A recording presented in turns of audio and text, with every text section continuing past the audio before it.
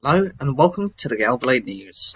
A 5-year-old boy who was helping run an honesty shop has received hundreds of messages of support after thieves stole supplies and money. Harry Clare sells eggs, goat's milk and soap, among other items, at Rosebud Meadow glamping site in Malvern, Worcestershire. The family noticed on Tuesday morning money and supplies had been stolen. Auctioneer Philip Serrell shared the news of the theft on Twitter, sparking hundreds of replies and retweets.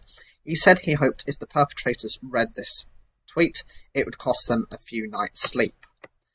This is Harry. He is 5 and runs a little honesty shop near to my sale room. Someone has stolen his money and his stock. They will probably be too ashamed to return either, but if they get to read this, I hope it costs them a few nights' sleep. Harry's mother, Rosie Clare, said after reading a book from school about a shopkeeper, he wanted to become one. So they set up the honesty shop. We've had people from all the way down in Devon and Scotland, and a lady in New York who has sent him in a message, Miss Clare said. One user, Jane Cundall, said on Twitter, "I don't live near there, but if there's a way to buy some eggs and Harry can donate them to someone, please let us know how we can pay. Also, whoever did this is beyond contempt. Harry, you are a star." Harry said the theft made him very sad.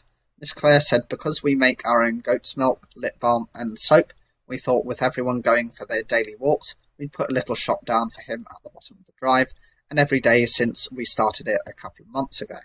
Harry goes down there, makes sure it's all stocked up, looks after it, and he's really enjoyed doing it. He doesn't quite understand why somebody would take his things," Miss Clare said, adding all that was left was the table and shop sign. About £40 worth was taken, not a vast amount, Miss Clare said, but money Harry was using to spend on Peter Rabbit and Paw Patrol magazines. "I scrambled around to find things to restock his little shop. We put it back out in the hope that they, the thieves, don't come back." So, what do you think about this? I feel sorry for the kid.